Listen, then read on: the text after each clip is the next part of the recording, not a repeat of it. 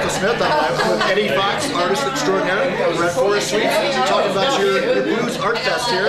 Tell me what you got going right here. Well, what I've done and what I'm showing today is a number of landscapes that are imaginary, but kind of to scale. Something that shows representation of color, of form, of earth, of air, and water. Three elements I'm pretty proud of. And this one is actually inspired mostly by Alaska, Northern Lights. I really liked, I've never been to Alaska, and it's one of those places that I'm destined to be one of these days. So this is the imaginary part of it for me, is where I want to be when that does happen. Well, going right to left, also you have some similar landscape. Are these from like National Geographic as a kid or something? Or no, is not this at something all. that you saw in your person? No, not at all. To be completely realistic and honest about it, I had tons of blue paint. And that's the honest answer. I had tons of blue paint to use, and I wanted to do something with cool colors, purples, blues, lighter shades of red, even though it's a warm color, complements the blues, and of course a lot of greens. So this has been my attempt to create cool colored landscapes that are tricky to look at. You know? Yeah, but you said you're self-taught. I'm self-taught. I'm about 2 years into this now. Only 2 years? 2 years of, I've done 3 or 4 shows and over the past couple of years. And so I tell you, Forest Suites, this is a nice room. You've got a lot of nice friends here. We've got a lot of nice people here. We just snagged you while John took a break, but John Newman's been an excellent blues guitarist. John's a great blues guitarist and just a good friend of mine and very supportive of my art. Anytime I've had a show, he's lent criticism that I need, he's lent praise that I like, and he's also just been that guy to kind of be on the side of me and say, keep doing it, you know, and that's what I love about it. Well, that's the kind of friend we all need, but, yeah. But also you have family and friends here, your friends, little boys here. my son. Yeah, so he's like said he could do it too.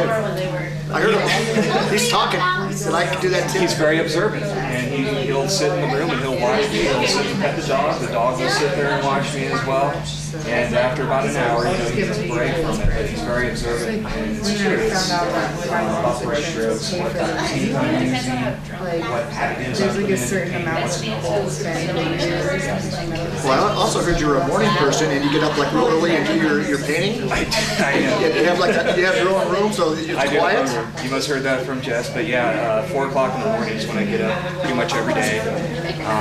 That's when I feel the most creative. My mind's uncluttered. I don't have anything else in my mind besides waking up and that crispness of, I have an image in my head and I think I want to put that down. Every painting in here is done within a day. Even the large grand ones I do within 6 hours. And it's usually because I have that thought process in my head early in the morning and it's clear and it takes me very little time to put it on canvas. So when you wake up, you already have this in your mind, what you're going to do. As you can see, we have a wall full of beautiful, beautiful art and a lot of blue paint. But I love blue, so it's good for me. Well, we're in Tahoe too. It kind of seemed like that. Well, if you want to give out your contact information when we got you Sure. here. Yeah. If you'd like to reach me, you can reach me at Facebook. Actually, is the easiest way. My page is Studio Wabi-Sabi. And you could also just hit me as a friend request, Eddy Fox, if you'd like to. I have an email address, it's eddyfox1@gmail.com. And you could also hit me up there, and I'd be happy to commission any pieces, to send photos of past pieces, anything like that strikes up people's interest. Last question, how'd you get that studio name? What's the deal? Is it your son saying something? No, wabi-sabi is a Japanese word. I'm half Japanese, my mother's Japanese. Excellent. I'm very proud of that. Wabi-sabi means literally finding beauty in things that are imperfect. I love it. And I think a lot of my paintings, you know, no one's painting is perfect, and as an artist, you're never really perfect. So I wanted to use that concept to promote my studio. Although I work very hard and put a lot of myself into my paintings, they're always going to be flawed to some extent.